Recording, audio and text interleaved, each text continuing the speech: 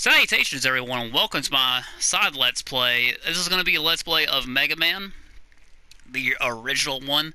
There is a feature on this Legacy Collection which lets you play the original Japanese version Rockman, which I probably will do eventually, maybe one day. Maybe like as a bonus or something, but I want to make this an intro video because I feel like, I need a little bit of explanation of why I'm doing the first Mega Man game. Firstly, because this is probably the Mega Man game I am not the least best at. That would probably go to 8, 9, 10, or 11, because I've only played those games once per game, and I own them all. It's just I'm terrible at them, and I haven't put much practice into those games.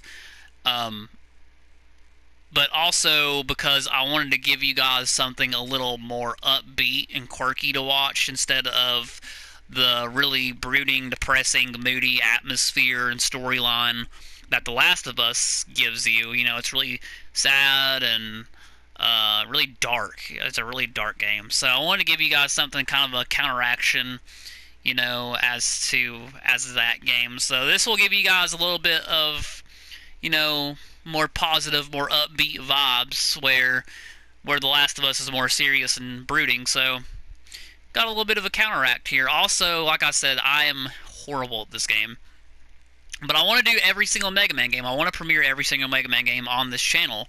I've beaten this game twice, but I'm still awful at it. I am exceptionally horrible at the Gutsman platforms at the very beginning of his stage where they drop. I'm so bad at that. So expect a lot of random cutting and stuff where I'm editing out my deaths.